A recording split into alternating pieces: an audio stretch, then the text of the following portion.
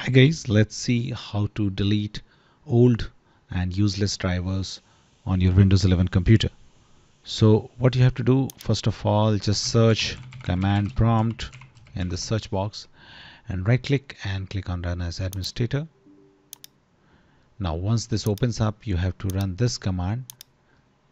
I have given this command in the description of this video. What this does, when you run this command, it will start showing you the useless device drivers in the device manager.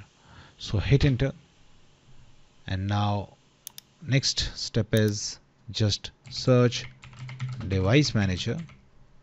Now click on device manager from the search result to open device manager. Now click on view and choose show hidden devices. Just click on it, and now just expand the drivers one by one and see those drivers which are faded. Okay, so you can right click and uninstall those old drivers which are faded. You can easily identify them, that okay, so this is the old driver version which is faded. You can just click on this uninstall and click on uninstall.